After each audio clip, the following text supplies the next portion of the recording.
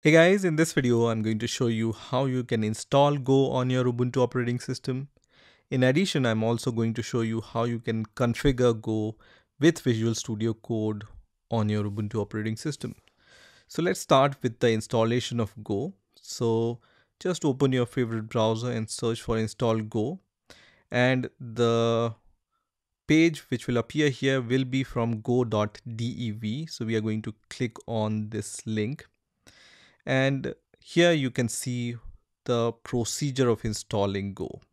But we are not going to use this procedure in which they are telling us that we need to download this tar.gz file and then install Go using this method. Because let's say the latest version is 1.21.3, and let's say after 1 year you want to upgrade the Go version, it becomes really hard to uninstall and reinstall Go. So I'm going to show you a different method which makes it easier to change the version of Go, and that way you will be, let's say, stress free when it comes to just changing the version of Go, right? So as you can see, the version here is 1.21.3. This is the latest version at the time of making this video. The procedure which I'm going to tell you involves Snap. So Snap is a standard, let's say, package manager for installing various different tools on your Ubuntu operating system. It's from Canonical, which is the creator of Ubuntu operating system also. So just search for snap install Go. Here you will see two links. One is snapcraft.io/install/go/Ubuntu, and also you will see snapcraft.io/go. Click on the second link which says snapcraft.io/go here, and as you can see, the latest version using Snap is also 1.21.3, and it's by Canonical, as I said, which is the creator of the Ubuntu operating system. So it's pretty up to date. Whatever version you will see on the official website, you will also find the same version on the Snapcraft website also, so you can install it. Now, how you can install a package using Snap? You just need to click on install button here, and this is a simple command for that. So just use sudo snap install go -- classic. When you give this command, it's going to install the latest stable version. At the time of making this video, as I said, the latest version is 1.21.3. Now let's say if you want to install a different version, that's also possible.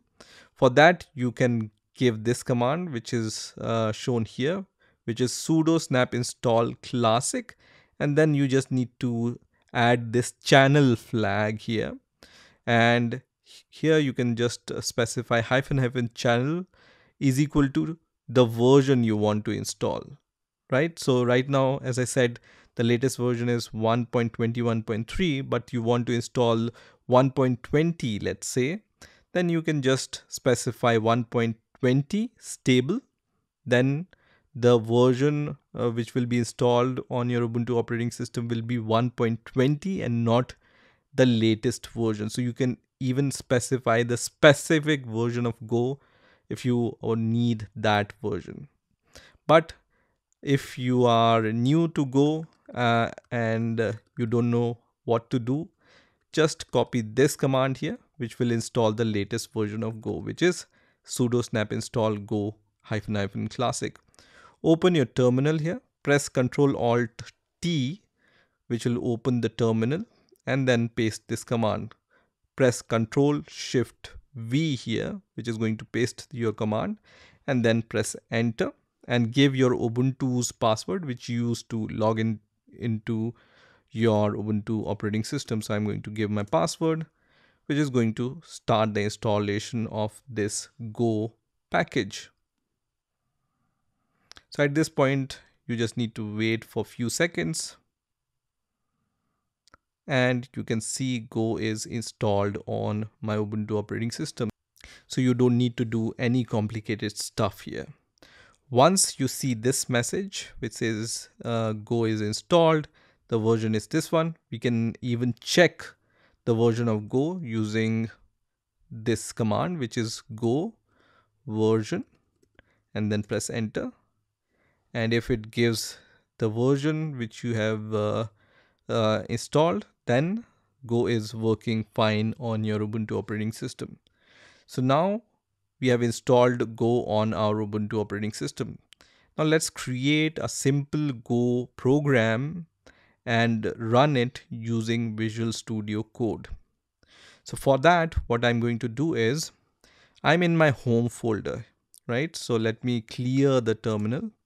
And right now I'm in my home folder. Here I'm going to create a new folder.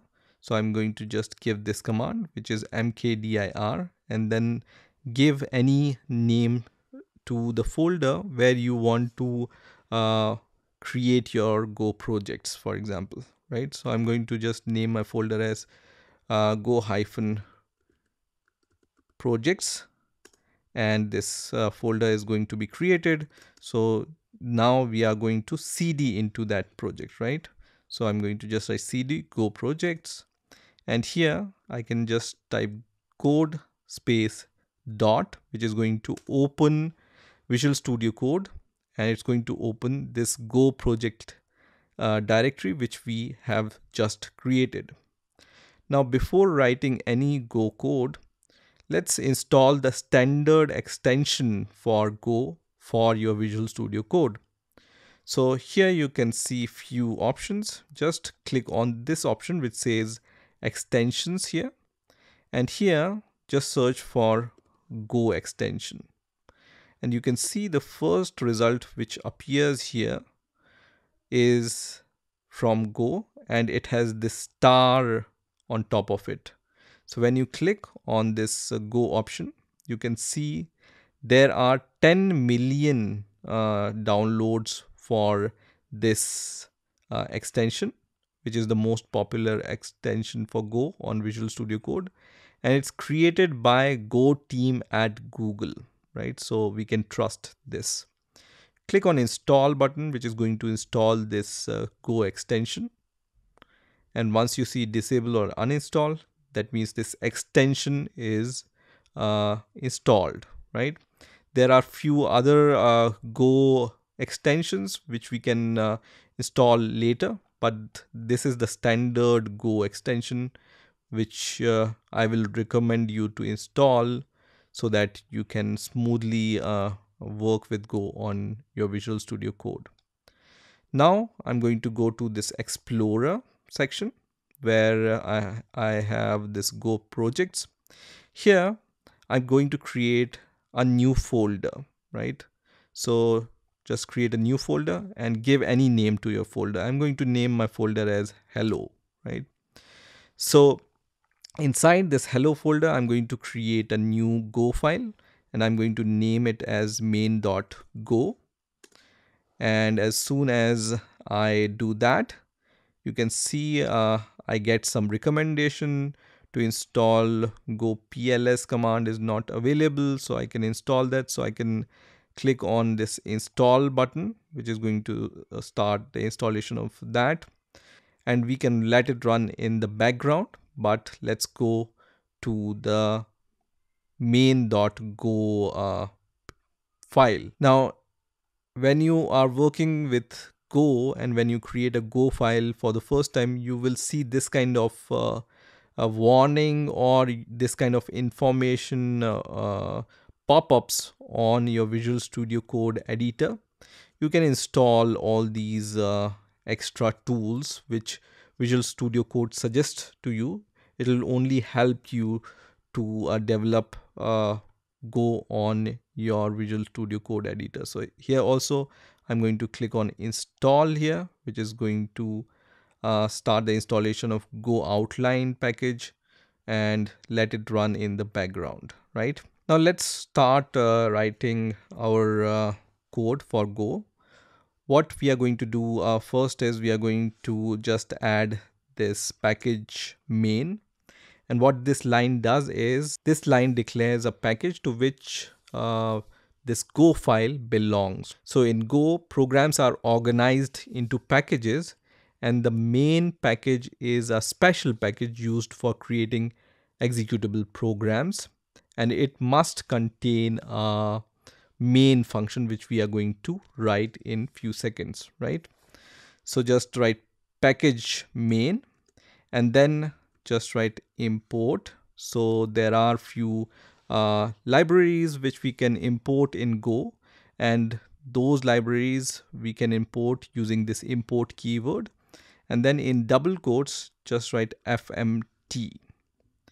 Now here we have imported this fmt package which provides the function for formatted IO. So we use this package to print text on the console, right? So now we have added fmt package, and now we are going to create our main function. So how do you can declare a function in main? You just type func and then the name of your function, which is main in our case, and then I can give these parentheses and these curly brackets. Now every Go program should have at least one main method, and this main method will be the main entry point for your program, right? Now for our hello world application, I'm going to use this fmt package, and I want to print some message. So I'm going to use this function which is called println, and here I can write any message, right? So I can just write hello from Go, let's say, right? I want to print hello from Go. So now our code is finished, so I can save this code. And once our code is finished, you can see there is this squiggly line on top of this package main, and it says GOPL was not able to find module in your package. You can fix this by opening your workspace to a folder inside a Go module.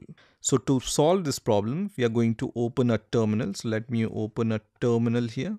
If you don't see this option for terminal, you can open terminal by clicking on the top menu and select terminal, and then click on new terminal, and it's going to open the terminal. Now here you can see it has opened the Go projects directory, which is listed here. So we are working inside the Go project directory, but our main.go file is in our hello directory, which is inside the Go project folder, right?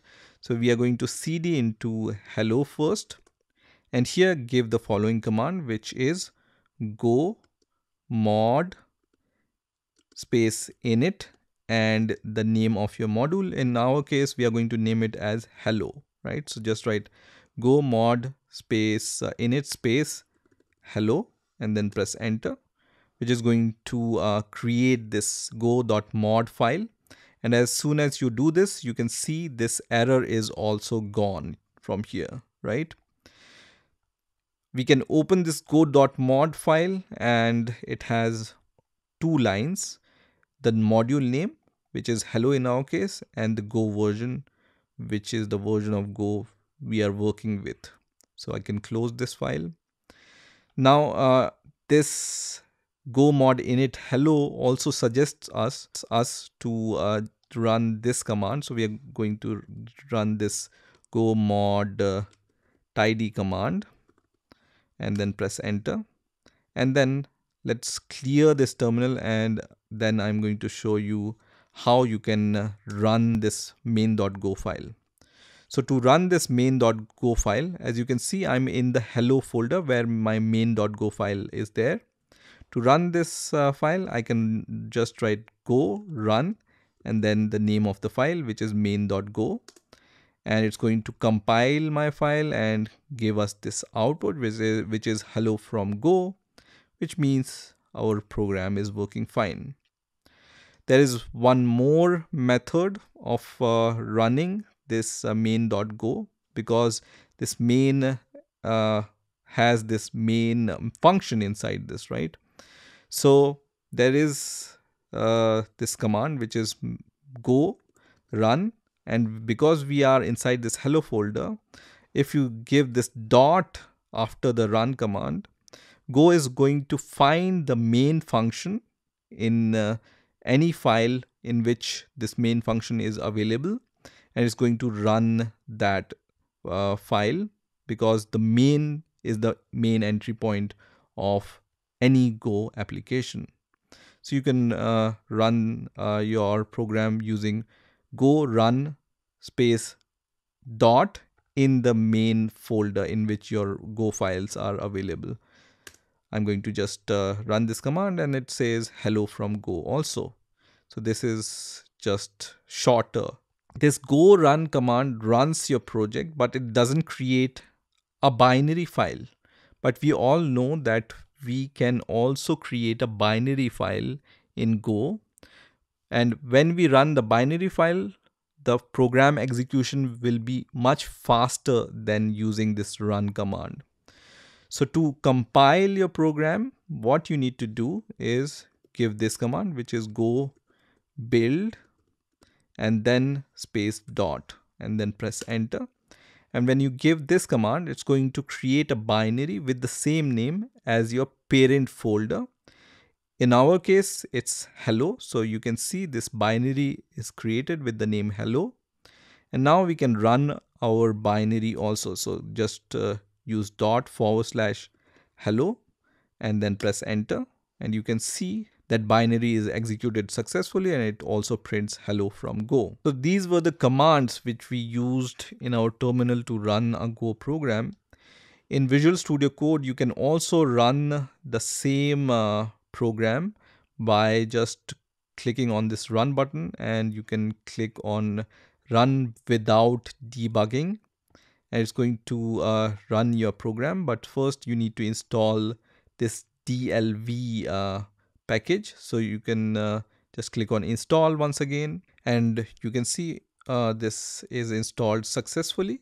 So once again, when we click on run and then click on run without debugging, so this time it's going to run our code in the debug console, right? So you can see, I can see this output, which is hello from Go, right?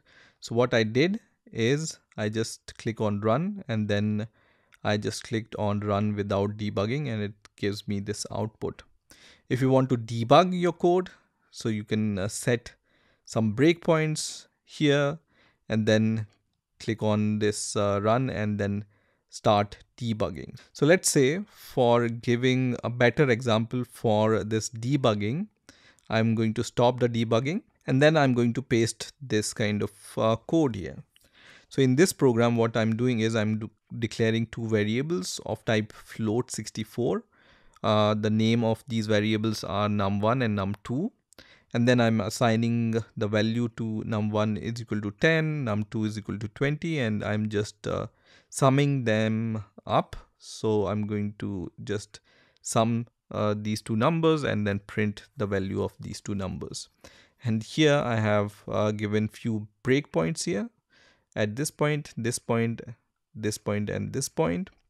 And let's start the debugging now. So I'm going to click on start debugging here, and you can see this debugging has been started.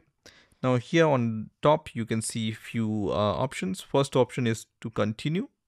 When you click on this option, your program execution will stop at the next breakpoint. If you click on the step over option, then your program will go to the next line of your code.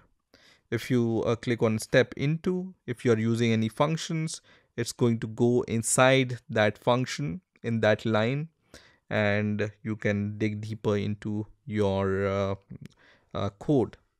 You can also restart the debugging and stop the debugging using these two buttons.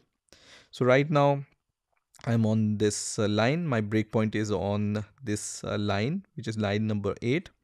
If I click on, let's say, continue, it's going to stop at the next breakpoint, right? So here the default value of num1 and num2 are 0, right? These are the default value assigned by Go.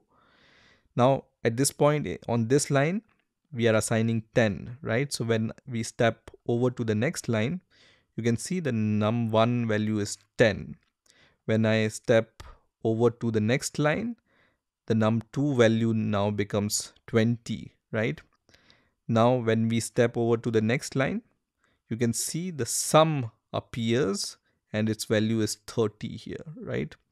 And then we can continue and it's going to print the sum of these two numbers, which is this line, right? So this is how you can debug your code using Visual Studio Code. So I think that's it for this video. In this video, you have learned how to install Go on your Ubuntu operating system and how to configure Go with Visual Studio Code Editor and run your code inside Visual Studio Code Editor. I hope you've enjoyed this video and I will see you in the next video.